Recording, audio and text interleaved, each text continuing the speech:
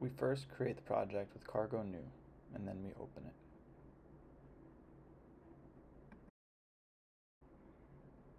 First, we add a couple modules that we're going to be using, TCPListener and TCPStream from the net package.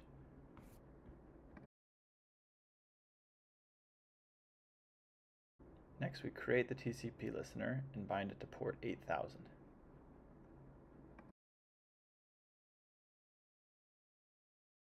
The incoming method on the listener returns an iterator of the connections being received by that listener.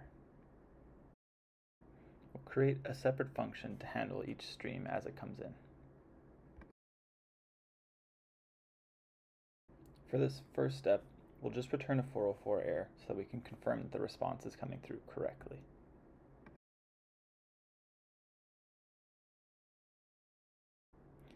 We can use Rust's format macro in order to get the string in the format that we need for the HTTP response.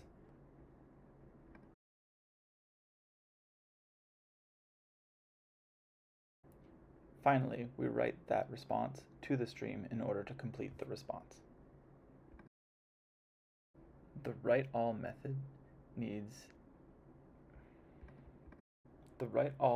requires the write trait.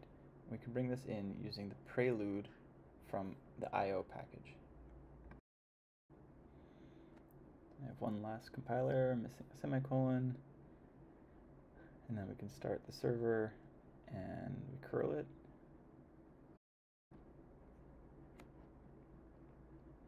And here we can see the 404 not found. In order to parse the path, we'll need to use the regex package, so we add it to our cargo.toml. Now we create a buff reader that reads the stream, and use that buff reader to read the lines off into our request line variable.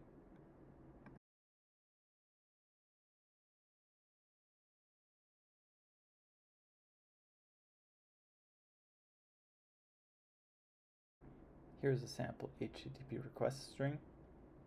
We'll use the regex to capture the different pieces of it.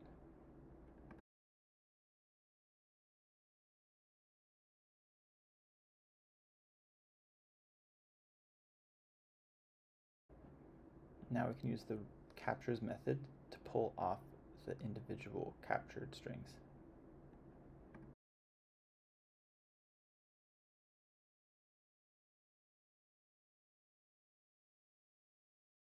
The path name can be found at the second index of our captured strings.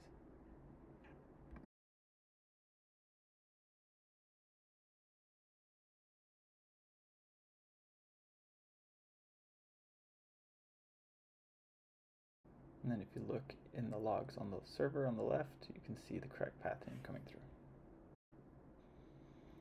Now we can use the path name that we've pulled off of the request in order to figure out which file we should be serving up. So by default, we will use index.html, and if the path is not the root path, then we'll remove the starting slash.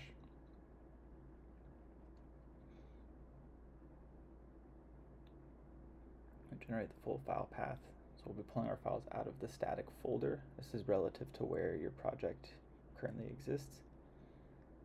First, we check to make sure that the file exists. If it does, we swap the status over to a 200. We need to bring in the path module. Make status line mutable in order to change it after.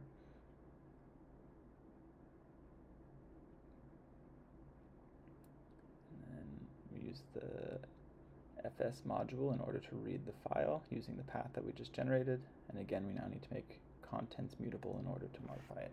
The last step we need to do is create some HTML files in order to test that this is working correctly. We create an index.html, this will be our home page. We create a link to another page that we will also create. So we add also a hello-world HTML file. And if everything is working as expected, start your server and head to your browser. There you have it.